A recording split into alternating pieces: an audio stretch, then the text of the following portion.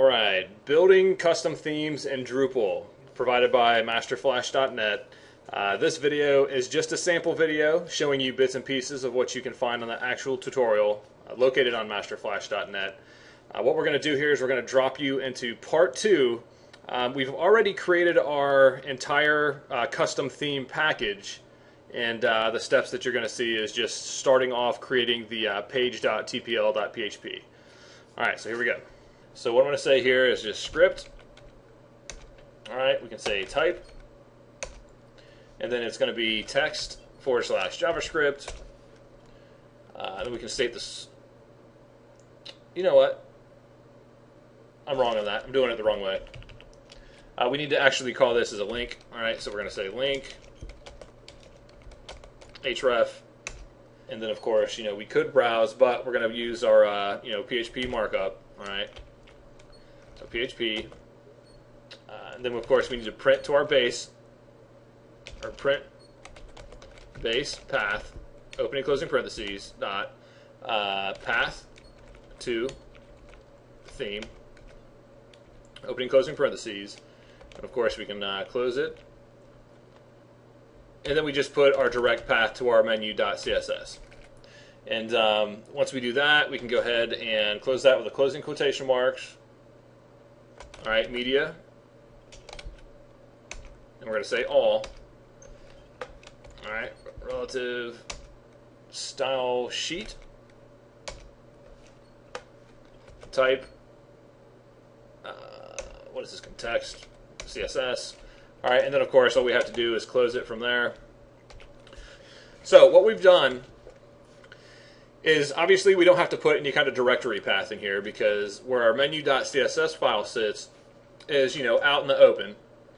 So all we have to do is just point this towards the menu.css, and that's where it's going to be able to pick it up from. And our next step to this is to go ahead and set up our JavaScript file for the image preloader. All right, this right here. Now, one of the reasons why I included this was because you do have the ability to set it up. Now, for the menu that we're using, since we're loading in several images in order for it to be like the rollover, the drop downs, and all that stuff, essentially, if you want your site to look good, sometimes, the PNGs are so small, I think they're ranging at, anywhere from like 40 kilobytes, all right, which is really just a second. So if they go to roll over the image, by the time the image or the menu drops down, well, you're going to be able to see that image, all right? But this is just another form of actually setting it up to preload. So here we go. I'm going to go ahead and set this up as script, type, text,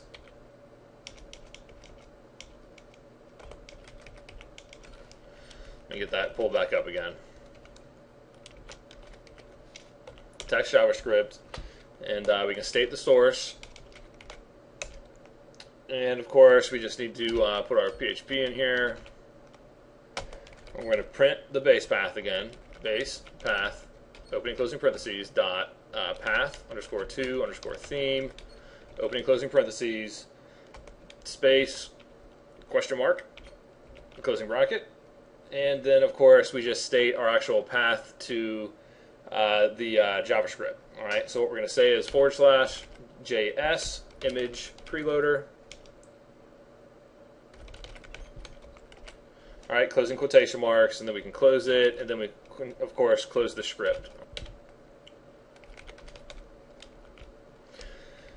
All right, so with that done, we need to go ahead and add another one. Script type equals text JavaScript, and of course we can not fully close it, and then we can get down here. I'm going to tab out a little bit, preload images with a capital I, closing parentheses, opening straight bracket. I'm going to hop down to the next line, apostrophe, PHP, print base path, opening closing parentheses, dot path to theme, opening closing parentheses, space, question mark, closing bracket. And then, of course, we can actually put the file path to our images. All right. And in this case, for this one, we're just referencing one of the rollover items or the menu background. Okay. Images, BG, LI, active, .png. Okay, so just close that with another apostrophe, and then of course I need to put a comma in order to add another one. All right. Otherwise, if you're only going to add one, just don't put that comma in there and then close it. All right. But what we're going to do is we're going to add another one. PHP print. You know what? In fact, I can go ahead and copy this. All right, I'm just going to change this file name right here. More active.png. And then, of course, I can hop down to the next line and go ahead and close it. Closing straight bracket, closing parentheses, semicolon. And then, of course, we just have to close the script. Or close it.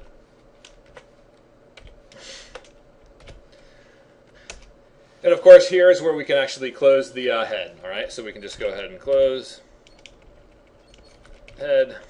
And then now we can actually get into the good stuff for formatting everything.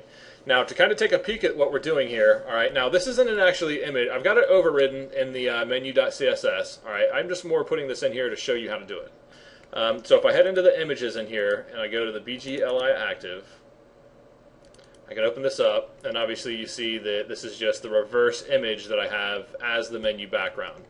To show you what I'm talking about, you can see that it's upside down here, okay. So, just wanted to show you can do it. And it doesn't hurt to leave it in there because all it's doing is it's just loading the page. All right. Now, I would make it useful if you are loading in content. You know, make it something that's relevant. All right. So let's go ahead and open up our body. And while I'm doing this, I'm about to do something that we're not supposed to do. All right. But what I'm going to do is I'm going to go ahead and attach our style sheet. That way, I can have access to all of the styles in the CSS. Okay. So what I'm going to do, I'm just going to open this up with body, and then of course I'm going to put an ID on it, and I'm going to attach a style sheet. All right, and I'm just going to grab the style sheet from here. Okay, and what that's done is it's just automatically added this in here to allow me to go and choose which one that I want. And of course I want to set the body up.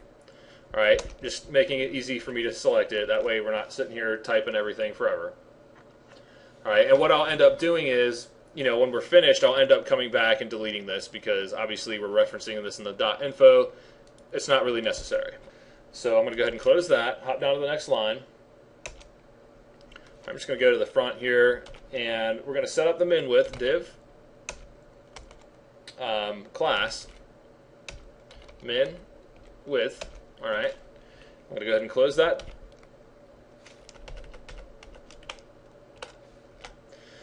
All right, so this min width, if I open up the style sheet, obviously up here you can see that I've got it linked. All right, so if I open this up and I run a search, I'm going to hit find all.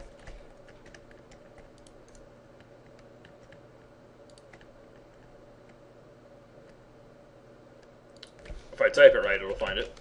Min width, find all. All right, what I'm looking for is this right here.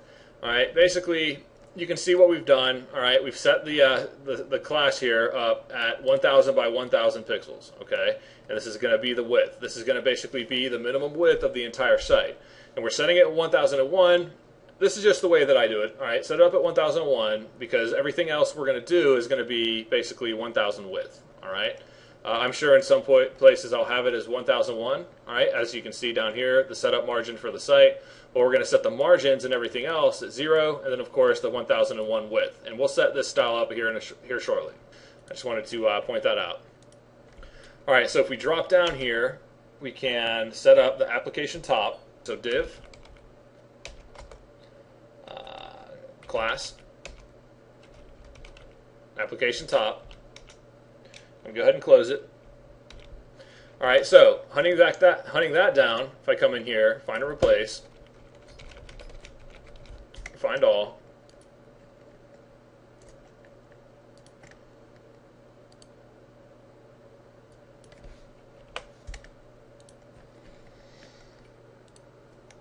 I'm just trying to look for it. There we go. Okay, so application top. Now, what this is, all right, we're actually loading in this BG_top2 image. All right, so if I come over here and dig this one up, you can see that this is one of the images that loads across the top. All right, what I'm talking about is this right here. Now, one thing to point out, this top is different than the application bar. All right, the top is the width beyond our 1001 width that we're basically keeping everything contained in. Okay, you can sort of see the discrepancy in the image that I've set up in here. All right, now this drop shadow is coming down a little bit lower than the one out here on the left. Now this application bar, or this application top here, is what's spreading out 100% width of the site, and basically repeating that image over and over and over again, and until we hit this section in here where we're actually referring to it from another location. So that style is basically what we're working with right there. All right, so let me dump this out of the way. And as you can see, all right, we just set the background URL up to be that. All right, and this is set at 100%. Okay, so if I hop back in here, we go ahead and hop down to the next line. Here's where we can set up the style for one of our custom blocks that we're going to be building. All right, we're going to say div PHP if site wide block is there. All right, this is a colon. That is the end of the sample video for creating custom themes in Drupal. In order to get your hands on source files, watch the entire video tutorial, go ahead and head towards masterflash.net, and you'll see our Drupal section in there somewhere. Hope you enjoy it.